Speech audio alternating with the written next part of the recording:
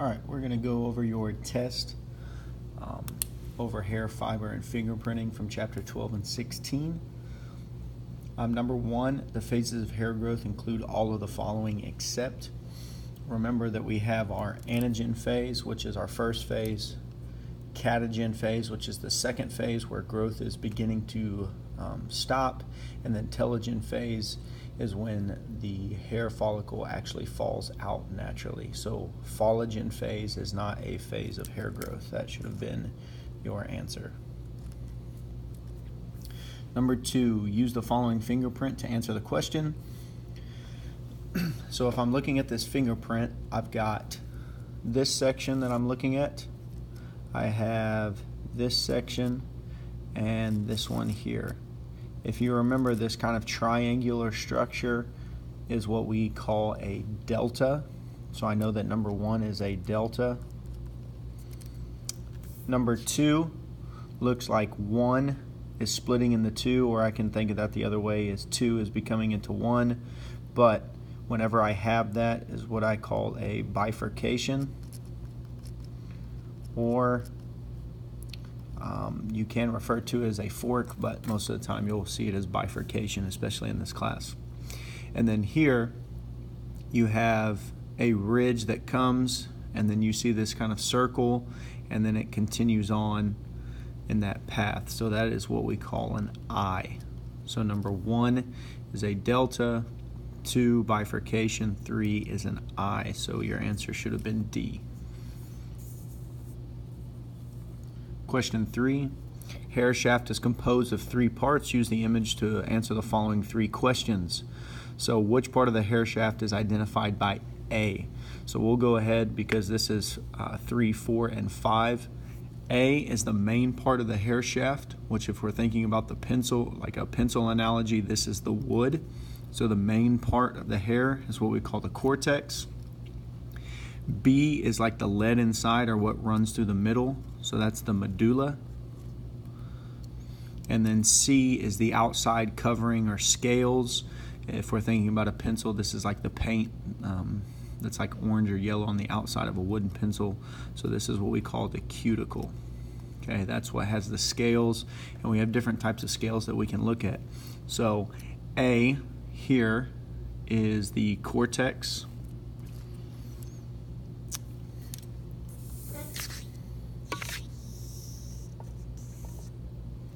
Four was B in the middle for medulla, and then C was the outside layer, which is the cuticle. Okay. Number 6, the blank is vital for the individualization of hair evidence. So if we're talking about individualization, we are narrowing it down to a single suspect. So all hair evidence is what we call class evidence. Okay, remember that we talked about class evidence and how we can narrow that to a group. So we might be able to find a class of people with the same hair color, maybe a specific type of ethnicity, like European hair, African hair, Asian hair, something like that. We can narrow that to a group of people, or class evidence. The only way that we can individualize hair evidence and narrow that down to possibly a single person would be if we have that follicular tag connected to it. So if we have a follicular tag connected to it, we have that follicle that has that root attached, then I can use that for mitochondrial DNA.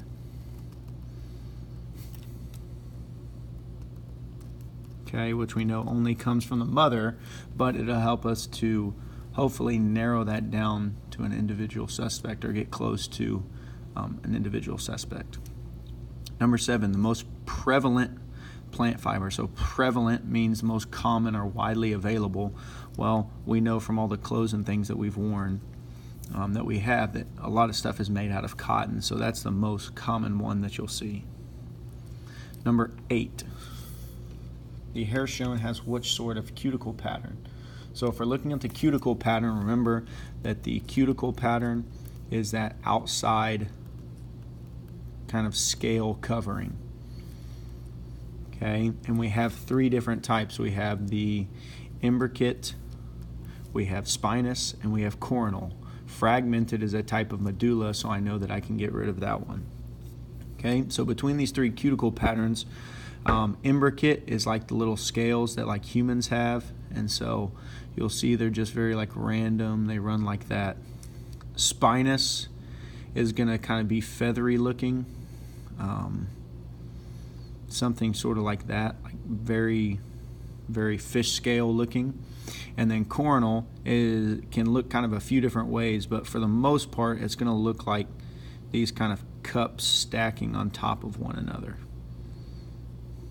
Okay, and so if I look at this, I can kind of see that little cup that's kind of stacking on top of each other, and so coronal is going to be my answer choice there. 9, type of protein made up of a chain of amino acids that makes hair both strong and flexible. Okay, melanin is talking about some sort of pigment, so that's not even an answer choice. Protein, we wouldn't use a type of protein and just say protein. That wouldn't even make sense. So it leaves us down to 2 answer choices. If you think about your notes and your reading, casein really isn't one that we came in contact with. Keratin is going to be the only type of protein that's going to make hair strong and flexible. Question 10, the most common type of fingerprint pattern is, and this came straight from kind of our class discussions and it was also in your notes, most common type of fingerprint pattern, we know that arches only occur 5% of the time. They're the least common one. A loop occurs 60 to 65% of the time, and whorls are anywhere from 30 to 35%. So if we're looking for most common, we know that it's going to be loop. Question 11.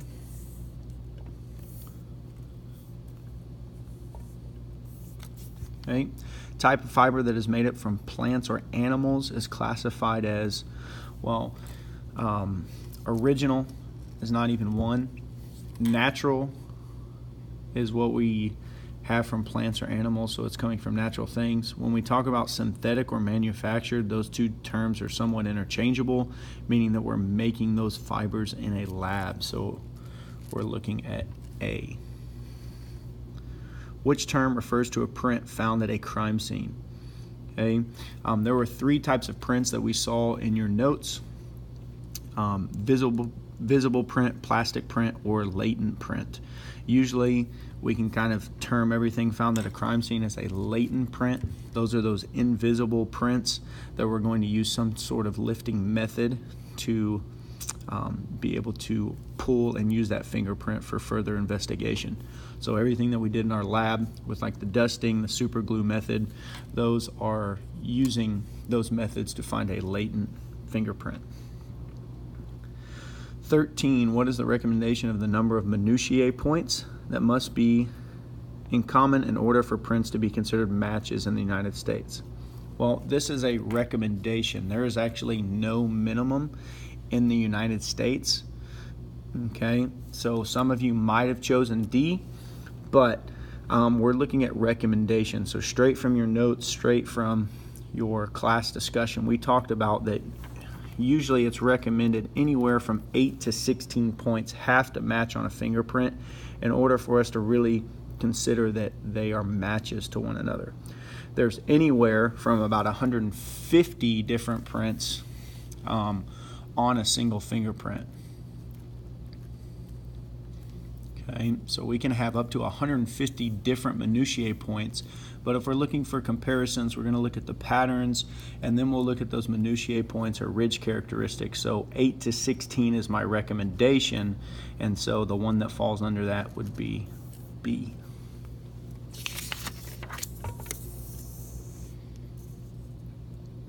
Question 14. In hair growth, the anagen phase may last up to, so the anagen phase is my first phase, and I know that that first phase can last for anywhere from 0 to 6 years. So that came straight from your note outline, and we also discussed that on our first human versus animal lab. 15. looking at the image below, select both that apply. So if this is a left index finger, okay, if I look at this overall pattern, the pattern is turning around. It doesn't really start at one side and then loop into another. So I would classify this as a type of probably plain whorl here. Okay, I definitely know that it is a whorl pattern though, just from the way that it looks. So whorls, so I can already cancel out ulnar loops. I know it's not a type of loop. So this left index finger is kind of some extra information, because really our types of loops are only classified as either ulnar or radial. And then I know that whorls are the second most common fingerprint, and I know that those occur anywhere from 30 to 35% of the time. So 2 and 4 are the only ones that are correct here. So answer choice D. Okay, 16 is somewhat of a tricky one. Choose the statement that is true about fingerprints. So A, the section of your skin called the epidermis is responsible for your fingerprints, and they do not change throughout your life. There is some true statements in here. The thing that's not true though is the epidermis. This is something that we talked about after our balloon fingerprint lab, is the epidermis is not responsible for the fingerprint. It's that layer of skin called the dermal papillae. So remember that we talked about that dermal papillae. That's actually what's giving your fingers the ridge. The epidermis is going to cover that because it's the outer layer of skin, but it's not really responsible for your fingerprints, okay? Or the epidermis isn't, it's the dermal papillae. B, minutiae are abundant on a complete fingerprint with about 10 on each fingerprint.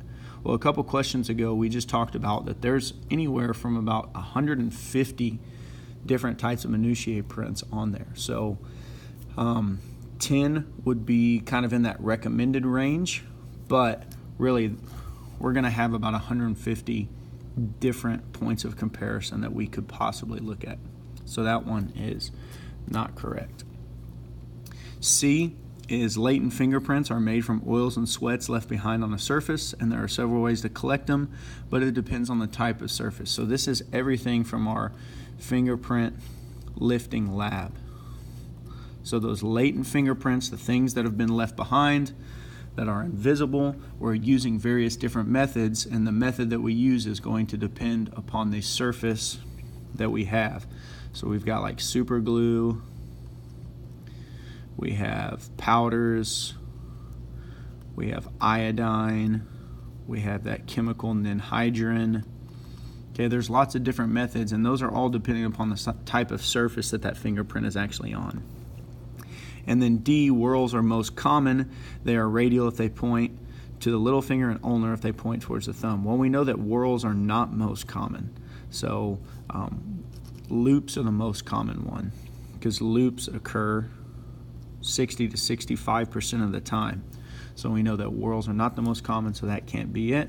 So the one that's true is C.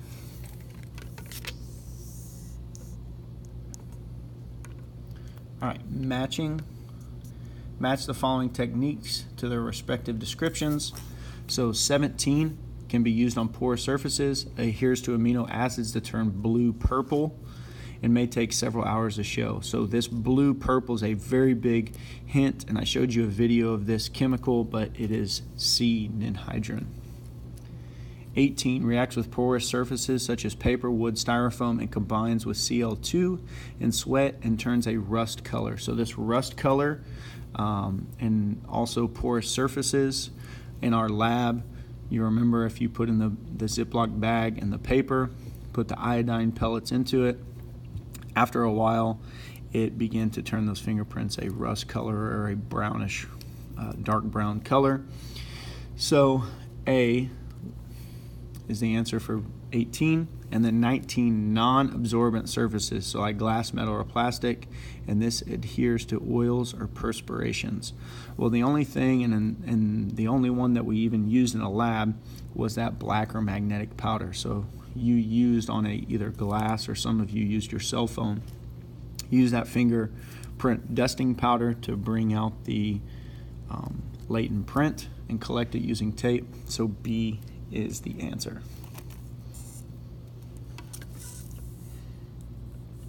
And then the last thing, for your essay part, correctly identify the suspects that are consistent with the crime. So suspect A is the one that matches, and you needed to tell me why. So why would have been, they had matching minutiae points, and you could have described those. You could have talked about, or should have talked about, the specific pattern that it was. So they were both whorl type patterns.